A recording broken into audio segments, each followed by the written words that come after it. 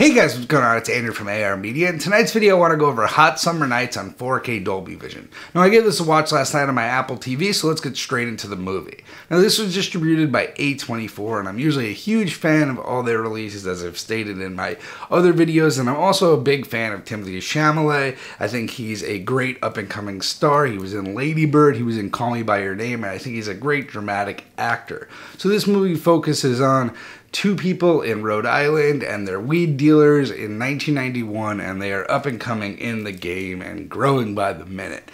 And it takes a lot of influences from other movies, and that's the main problem I have from it.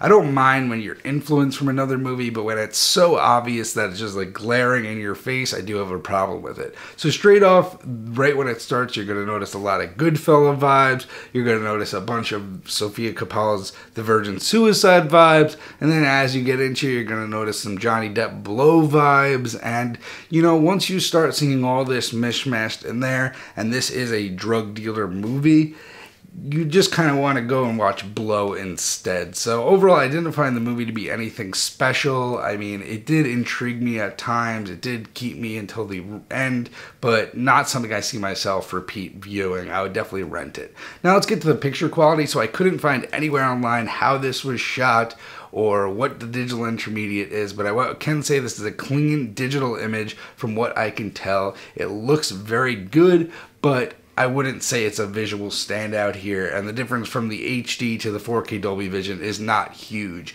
You do get an increase in detail, but it's not very major, and what you do get here is the increase in Dolby Vision, and the reason for that is you get a very neon, vibrant color scheme with this movie, so you get a lot of pop in the color, a lot of nuances to the color, but besides that, there isn't a huge advantage to the 4K.